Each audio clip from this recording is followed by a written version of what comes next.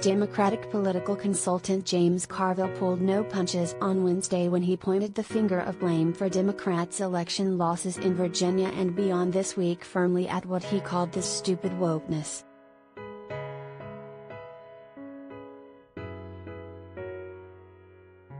Carville, appearing on PBS NewsHour, said Democrats were alienating themselves with what he's previously described as faculty lounge politics.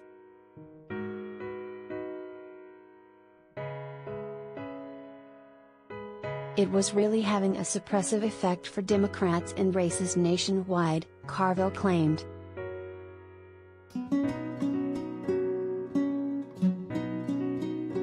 Some of these people need to go to a woke detox center or something, said Carville, who advised former President Bill Clinton. They're expressing language people just don't use, and there's a backlash and a frustration at that.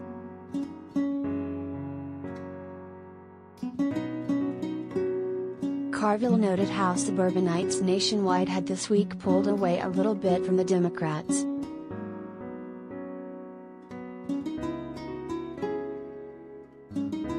We've got to change this and not be about changing dictionaries, and change laws, he told host Judy Woodruff. They were hurting the party and the very people you want to help.